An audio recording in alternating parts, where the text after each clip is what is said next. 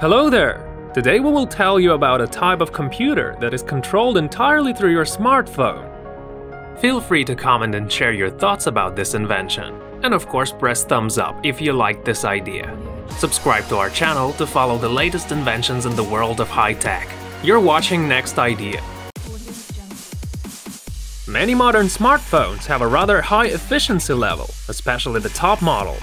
Some of them are so powerful that they're actually capable of performing tasks which some netbooks would only dream of carrying out.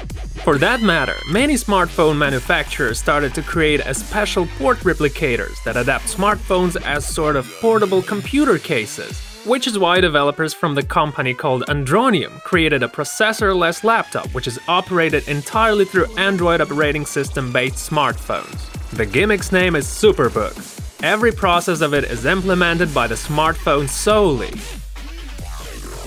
You're watching Next Idea. In fact, the Superbook has a body of a standard laptop, but has no components inside of it.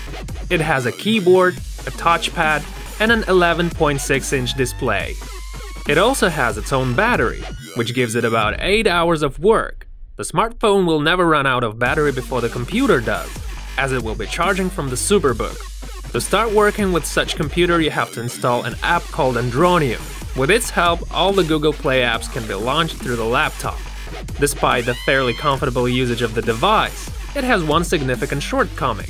As the smartphone intercharges the processor and is fully responsible for the proper operation of Andronium, not all smartphones will be able to sustain the 11-inch monitor.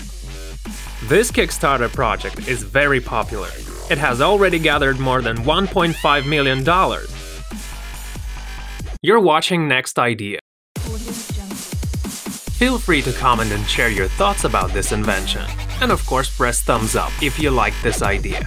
Subscribe to our channel to follow the latest inventions in the world of high-tech. You're watching Next Idea.